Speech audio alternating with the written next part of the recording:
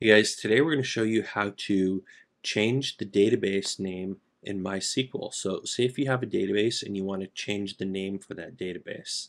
So you can't just, there's no direct rename database command. So what you need to do is create a new database, and you're going to dump your old database, basically backing up the old database, and then you're going to restore the new you're going to restore your old database to the new database name, and then you're going to delete the old one, right?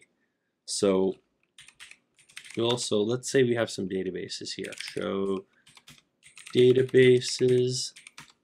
Now you have a database called testdb1. Let's say we want to call it testdb2, right? So create database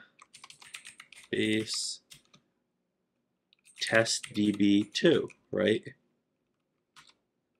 Now show databases, and we see we have testdb1, testdb2, right? Now let's exit out of here, and let's say MySQL dump, and we're going to specify testdb1, and we're going to say backup.sql. There we go, backed it up. Now let's restore it. MySQL, MySQL, and we are going to say testdb2. And remember, you have to have created the new database before you can restore to it.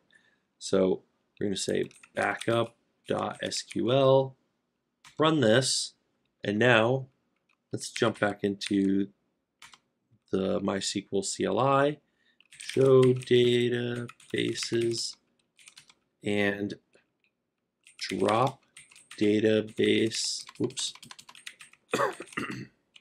can't type tonight, testdb1. So we're going to drop the old database and just verify that it has in fact been dropped. So now we only have that new database.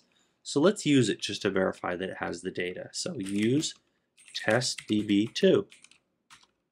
Now show tables. We can see it has some tables there. Now this is a brand new database that I just created, so we know there was nothing in it before. So we can see these tables are here. These are the tables that we brought over from the old database, right? So we can say select all from food, and yeah, typo that again. All right, there we go.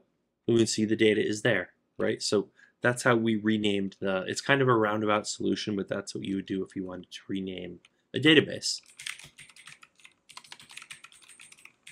So what we did, we took testdb1, we created testdb2, we backed up testdb1, restored it to testdb2, and we deleted testdb1, right? So that's our roundabout solution. That's how you would change the name of a database in MySQL.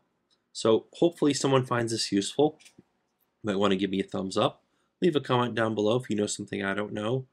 And probably want to hit that subscribe button and hit the bell icon. A lot of stuff you don't want to miss out on. We're going to be covering more database stuff, a lot of coding, servers, hardware, software, all sorts of great stuff, 3D printing, Raspberry Pis, all sorts of interesting things you want in your YouTube feed. So, definitely subscribe.